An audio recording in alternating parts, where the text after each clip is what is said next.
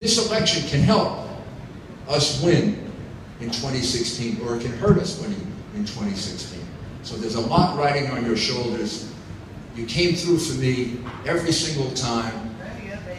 When I thought I was going to lose in '93 and I was down by 2%, Bob Harding walked into my room and said to me, "Staten Island hasn't reported yet," and I knew I had won the election. Well, you've got to win this election.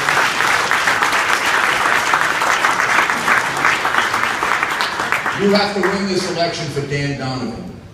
You're the guys that are going to get it done, and couldn't be in the hands of better people. People of Staten Island. I love Staten Island. I love Staten Island. I think you are the best borough in the city.